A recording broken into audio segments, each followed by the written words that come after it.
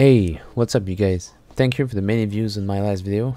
Many of you guys were asking how the fuck I crafted the other half on day one, so I decided to answer with a quick video instead of replying to every comment.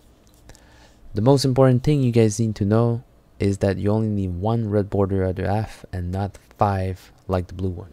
Red borders can drop anywhere a weapon of Dares of Eternity can already drop, so the random hidden taken boss in the second room. The weapons can also drop from Xur ranks, obviously chest at the end, and the chest at Xur's place with keys.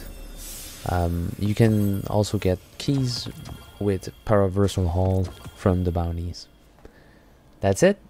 Good luck with your drops, and if you could drop a like and a sub, I will really appreciate it. Take it easy. See you next time.